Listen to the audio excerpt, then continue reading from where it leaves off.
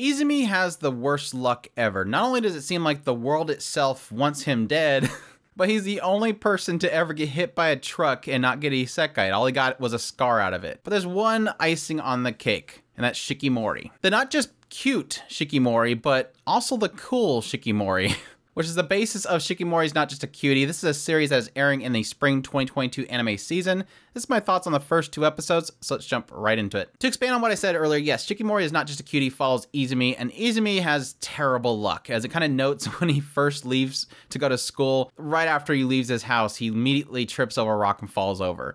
It shows birds trying to poop on him falling over a gate. He just, terrible luck. But like I said, the nice thing about Izumi's life is that he has a girlfriend that seems to be very, very special. This is a very cute, everybody sees her as like the most gorgeous girl. And not only that, but she has this other side to her that she's extremely, extremely protective of Izumi. So if anything is going to befall him, she's always there to kind of protect him. So when a truck comes barreling by, she pulls him to safety. When there's a newspaper about to hit him in the back of the head, she's there to block it. When a sign falls off of a shop, she's there to drop kick it. Like, she is super protective. And like I said, most people sees her as being very cute, but there's this other side of her, which is that she's, again, very cool. She's very protective.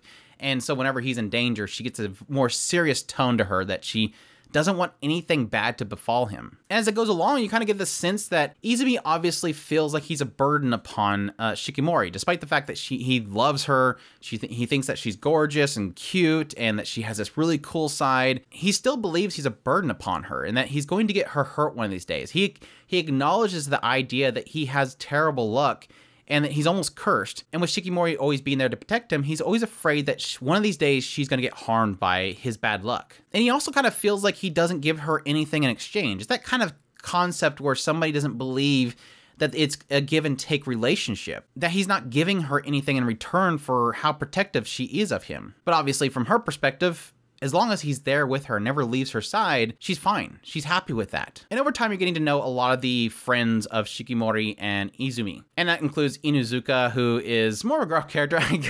I got a kick out of this character because the moment I seen him, I was like, man, he looks just like Bakugo.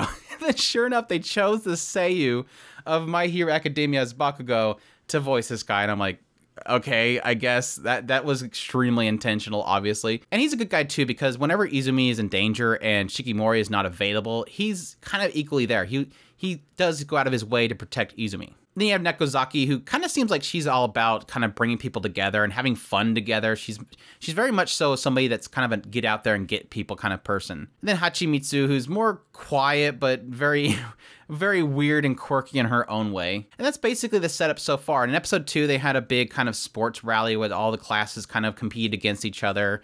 And there's a little bit of competition there regarding Izumi having to play soccer without Shikimori around, Shikimori playing volleyball and him being there to support her, and Izumi getting hurt over and over and over and over again. So my thoughts on Shikimori is Not Just a Cutie. I will admit there's a side of me that doesn't like this show.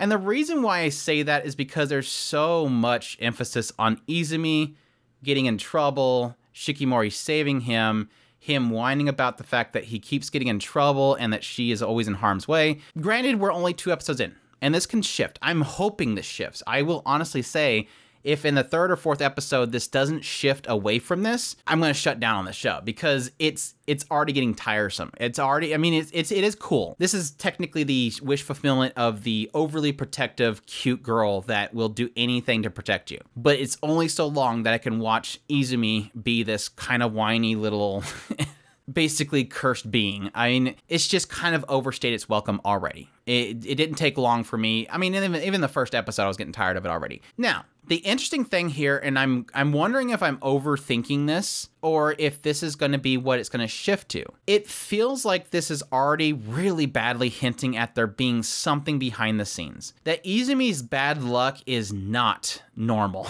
Like, we're talking magical, supernatural levels of bad luck here. There's got to be something at play. And I don't know if it was just poorly translated in the first episode, but at the very end of the first episode, when literally the shop sign falls down on him, she kicks it out of the way. Which, I mean, yes, girl drop kicking thing out of the midair seems weird. But he goes to say something and he stops, and she stops him. It was something to the effect of, it almost seemed like you were, and she stopped him. And I don't know if he was insinuating that the ability for her to kick it was so cool and she didn't want him to say that, because it plays a little bit in the first episode that she doesn't like to be known as being cool. She wants him to say that she's cute. It's kind of that whole aspect of the female mindset, is that she doesn't want to be known as being cool and handsome or anything like that.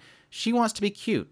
That's what she desires. She wants him to see her as cute. It was the whole situation with the bowling thing. She was going to purposely be terrible at it so that he would think that it was cute. Instead, he encouraged her and she wanted to show off to him, so she did the cool route. But again, my mindset goes to, if this is going to be a story about, I don't see it in the genres, and this could be spoiler, and I don't want anybody to spoil it for me, but I don't see in the genre supernatural. So I don't know that it's going to go the route of this is a curse, like he has been cursed, and possibly Shikimori is trying to compensate for it. Does Shikimori know that he has some sort of curse on him, and maybe she's involved, and so she's trying to take care of him? I thought at first that it was strictly one-sided relationship, that Izumi liked Shikimori, and Shikimori was protecting him, but she didn't really like him. Until you had this whole situation with them getting in the same classroom together, and she started flipping out. She was excited about it. I do think Shikimori loves Izumi, but I'm curious when it's going to get to the point, if it's going to get to a point where it's possibly a thing about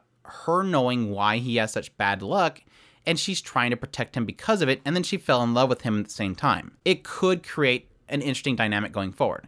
I don't know that it's going to create some sort of rift between the two of them, but it might be an interesting thing to get into if it does. If it does turn out just to be about, guy with bad luck and girls protecting him and she looks cool doing it, I'm probably going to fall off on this pretty quickly. I mean, Shikimori is super cute, super cool whenever she does it. I mean, I love her character design. I think she's fantastic already. It's not enough for me. And like I said, Izumi is getting annoying already. It's repetitive at this point. So again, I kind of need something a little more. And like I said, if it does go supernatural with it, that might be the interesting route.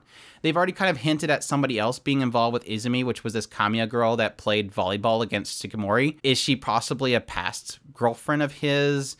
And maybe she seen that he was such a burden to protect and that she ditched him. And maybe there'll be that aspect of her wondering why Shikimori deals with it. That's my assumption they're going to get into there. And again, if that's the case and that's all it is, it's going to be like, okay, what else? I don't know. I mean, this goes back to the whole discussion about My Dress Up Darling. When that show was airing, there was like a very small group of people that believed that the only reason that people liked My Dress Up Darling is because hot girl. If that was the case, I would watch pretty much every anime show that has at least one hot girl in it. And this is a show where, yes, you do have a very hot girl that's in it that obviously is playing into a desire. Like, a lot of people would like a girl like this, somebody that was just full on willing to protect you, but it doesn't carry it. That's not enough for me. So we'll see. But so far, really looks great. Dogokobo is doing an excellent job on it. Now, the big question mark, obviously, and I probably should have brought this up at the very beginning, when's episode 3? Because the big question mark right now is Dogokobo is unfortunately dealing with an illness spreading throughout the studio, so they had to shut down for almost an entire week. Episode 1 was already delayed by a week. I'm grateful that we got the second episode, but the question mark is going to be, are they working remotely? Did they have a lot of this already pre-made? It's a big question mark as to when we're going to get the next episode. Based on the fact that the first episode was delayed doesn't make me believe that they have a lot of this done beforehand. Obviously, they delayed because they were behind, but who knows? We'll have to wait and see if episode 3 comes out as scheduled and how quickly they can turn out going forward. But so far, it looks really good. Visually, it looks excellent. I mean, again, Shikimori is the focus here, and she looks fantastic.